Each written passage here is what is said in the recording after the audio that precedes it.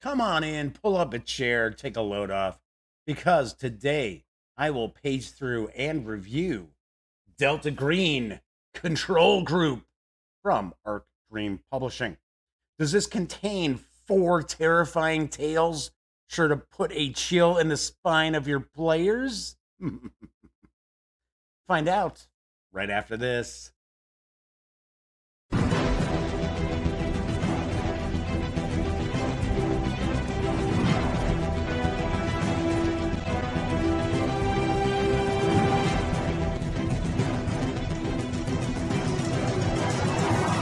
Howdy, howdy, howdy, gang. Yes, I'm Jeff McAleer, back once again as your host here at the Gaming Gang channel. As I mentioned in the open, I am going to be paging through and reviewing the latest adventure compendium from Arc Dream Publishing. It is Delta Green Control Group. This does contain 4 adventures. It is written by Greg Stolze and Shane Ivey, with artwork provided by Dennis Detweiler. The 180-page hardcover does carry an MSRP of $44.99. It is available right now. It is also available in PDF from my friends over at DriveThruRPG for $19.99. Real quickly, do want to mention the Gaming Gang is an affiliate of the One Bookshelf sites, which include DriveThruRPG. So if you are going to visit DriveThruRPG, please stop by thegaminggang.com first. Click on one of our drive-through banners. That way, if you happen to make a purchase, we get a little portion of that sale, and it helps keep the Gaming Gang around. Anyway, regardless, let's swing on over to the other camera. We're going to take a quick page through of Control Group, and I will share some of my thoughts as well. Here we have Delta Green Control Group. Horrifying scenarios for Delta Green, the role-playing game. Kind of flip back, take a peek here. The deadly light of revelation, born of the U.S. government's 1928 raid on the degenerate coastal town of Innsmouth, Massachusetts. The covert agency known as Delta Green opposes the forces of darkness with honor, but without glory. Delta Green agents fight to save humanity from unnatural horrors, often at a shattering personal cost. Dun, dun, dun. So, this is written by Greg Stolze and Shane Ivey. Illustrations are by way of Dennis Detweiler. So, first off, got to point out, really nice production quality here. Now, granted, I've got a little ding here, but that's because this is a review copy. So, as opposed to somebody getting a copy of this, buying it and having a little ding in the corner here, Arc Dream Publishing was kind enough to provide me with this as a review copy. So very nice, very nicely done. Really, really well done, well laid out. Graphically, has a lot of pop to this book. And all in all, stories, the adventures themselves are really, really nicely done as well. So first off, because this is an adventure compendium consisting of 4 adventures, I am going to do this as spoiler-free as I possibly can, just by simply paging through here. And I will share some thoughts, kind of give you an overview, a little bit of what the adventures actually are. But I'm not going to give you any of the details at all. So if you are familiar with many of the Arc Dream Publishing Delta Green releases, you already know that we've got all these different layouts, the various different kind of graphic looks to the adventures. Just as Chaosium had a traditional look to their Call of Cthulhu adventures, Delta Green has a bit of a style to their graphic presentation as well. Really, really cool. It's you get enough artwork to really give you a flavor, but it's not as if we've got so much artwork that you're not getting much gaming material. So this first adventure here, Black Sat, is pretty interesting because the player characters are actually astronauts. And there are a couple civilians who are going to be assisting them in repairing a satellite Yeah, that's the official story, and I'm sticking to it. I thought this was pretty cool. It does have a bit of a breakdown of what's going on, kind of almost like hour by hour, actually second by second, really, in some areas of the adventure. But I found this to be pretty cool because very, very different. I would think if you're a fan of, like, say, Lovecraft stories, like, as an example, I'll say Dreams in the Witch House. You'll probably get a kick out of this. You will definitely get a kick out of this adventure. And then, of course, we've got some pre-gens as well. And I have to say, regardless of what each of the player characters' specialties are, each of the player characters do get an opportunity for them to be able to shine. Okay, then we get night visions, which in this situation, the player characters are actually soldiers in Afghanistan who find themselves on a diplomatic mission to the Goth Valley, or Gath Valley, whichever one however you want to pronounce it. And let's just say things don't turn out as planned. And we'll kind of zip on past here. So the Gath Valley is supposed to be this area of Afghanistan that the locals all kind of stay away from. They shy away from it. So this will have a lot of appeal to those kind of players who like a bit more action, a bit more a bit more combat in their adventures. I mean, this is not just simply a combat mission, but a clever keeper can easily incorporate a lot of action into that adventure there. Once again, we got pre-gens. We have pre-gens for all of these adventures. Then we have Sick Again. So interestingly enough, I had considered actually running this for my live stream, the charity stream that we did for Extra Life back in early November. I was looking at maybe kind of converting this because I was going to do like a 1950s. Well, I did do a 1950s adventure, and I was almost going to use this. And one of the reasons is because it takes place in Phoenix. I used to live in Arizona. I lived in the Phoenix area for almost 10 years, and I kind of thought it would be kind of cool.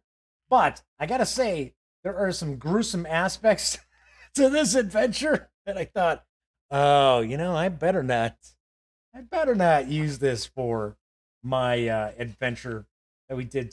So we did 6 hours during the actual stream that I actually ran an adventure that was from Atomic Age Cthulhu from Chaosium Inc. But this, I particularly like this adventure here. And if you are a fan, okay, as strange as this may sound, but if you're a fan of either like the Andromeda Strain film or Michael Crichton's book, I think you will certainly enjoy this adventure. All right, so then we've got some of the handouts for that adventure as well. Now, the fourth adventure is interesting because now we've got a lot of kind of handouts and info to track in this, as well as here we got the pre-gens once again. And the player characters are coming from the CDC, so the Center for Disease Control. So Wormwood Arena, now you'll notice that these adventures leading up to this fourth one all take place chronologically prior to this. Because essentially what's supposed to kind of happen here, and I apologize for some of the glare here. There you go. There's Dennis Detweiler's art. Well, it's kind of, there we go. Scatty kid, scatty. So essentially what's happening is the first 3 adventures, what you could do is you could conceivably take the survivors. I'm not saying that, any of the characters die or anything. I'm not saying that. But what you can do is you can take the survivors from the previous adventures and introduce them into this adventure later on. and actually make them as rookie Delta Green agents, or kind of create a team from for Delta Green from the various characters from the previous adventure. So I like that. I think that's pretty cool.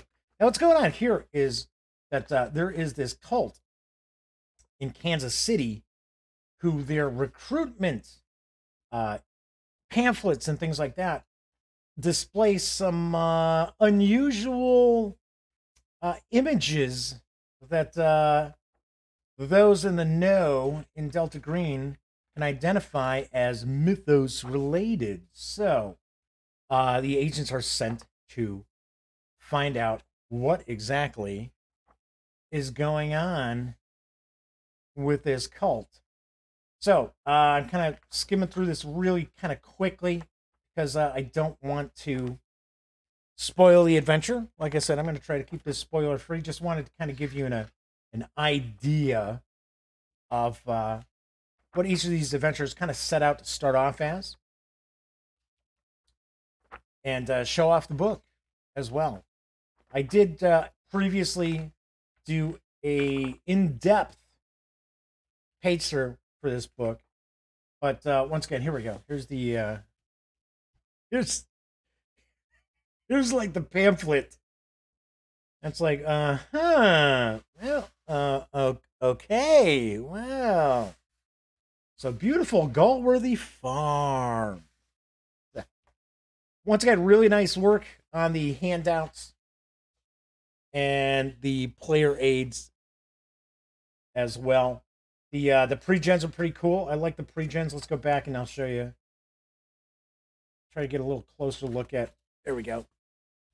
The pre-gens here. So really, really nicely done. I like the pre-gens. You know, you get the personal details and things like that. All the skills are broken down. Very, very easy one-page character sheet. Pretty nice. I definitely dig this. So one thing I do want to point out as well is that when you purchase the physical books from Arc Dream Publishing for Delta Green, you get a PDF as well. So you can easily print those pre-gens out for your players as well. So that is a look at Delta Green Control Group. Let's swing out over to the other camera. I will share some thoughts about some of the adventures, still trying to stay spoiler-free, and give this my final review score. There you have a quick peek at Delta Green Control Group from Arc Dream Publishing. Allow me to pretty much sum this up, kind of wrap this up, and also put a bow on this with my review score. So do you want to point out all 4 adventures? I really do like all 4 of the adventures that are contained within Control Group. Do you want to keep it spoiler-free? Especially since this is an adventure compendium. And I'm not a fan of people just ruining the adventures in gaming books in the midst of a review, right? Because players watch these videos and it's going to ruin your session. So I do as spoiler-free as possible as I can. Anyway, do want to mention that the first 3 adventures, I like the fact that you can kind of handpick the survivors to create the fledgling Delta Green team in the 4th and final adventure. I like how all these adventures are all different. There is no real common thread running through them, which I do appreciate that fact as well. They make really, really good starting adventures. I like Black Sat. How often do player characters get to be astronauts, right? The Sick Again is also a really cool adventure, especially for those people who enjoy movies and books about trying to contain a virus from breaking out, a la Contagion or the Andromeda strain, which I don't know why I just zoned on Andromeda strain. I just mentioned it a couple of minutes ago. Yeah, now. Anyway, so really good adventures, really good book, great introduction to Delta Green for players as well as keepers new to the game too. Really, really well produced. Love the art. Artwork's great.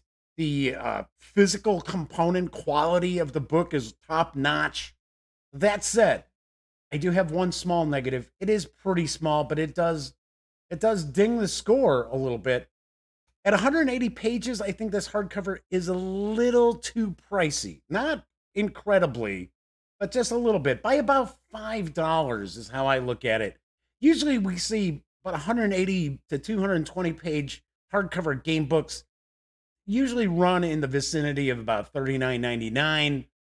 This does run $44.99. So like I said, just a tad high as far as the MSRP. Nothing crazy. And I do understand, you know, Art Dream Publishing is not a huge publisher, right? We're not talking Pathfinder from Paizo. We're not talking D&D from Wizards of the Coast. They are a smaller company. So I will, you know, not ding them too hard as far as just $5 too much on this hardcover. The PDF is about right. It's about right in price, about $19.99. Hardcover is a little up there. Anyway, so because of that, I actually will ding this. I will drop my review score below a 9. That's how good this book is. It is really, really good. Unfortunately, that pricing kind of ding. So on a scale of 1 to 10, I do give Delta Green Control Group a extremely solid 8.8 out of 10. All right, there you have it for this time out. Don't forget to catch me live Mondays through Fridays at 7 p.m. Central Time right here on YouTube as I bring you the Daily Dope and the latest tabletop gaming news. Of course, if you like this video, please give it a thumbs up and subscribe to the channel. If you do, don't forget, ring that little bell, because not only will it notify you when I upload standalone videos such as this, it'll also tell you when the Daily Dope goes live within about a minute or so. And of course, when you're not watching videos on the Gaming Gang channel, be sure to visit thegaminggang.com for all latest in gaming news, reviews, comics, movies, TV. Get your geek on at thegaminggang.com. And of course, until next time, happy trails.